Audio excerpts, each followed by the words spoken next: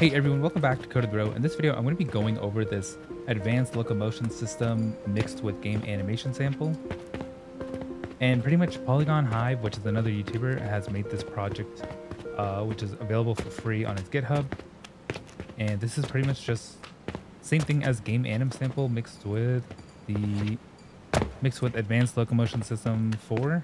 I think on its GitHub it's called ASLV4, but this is not the updated game anim sample with the sprinting and the replication and stuff. So it'll definitely get updated once that's out in 5.5 by Epic Games and all. But at the same time, this is actually super cool to use.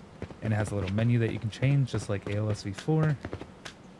Some of the climbing and jumping animations are a little weird depending on the object. So like this torch is just kind of glued to my hand. The box is not, it'll clip through you.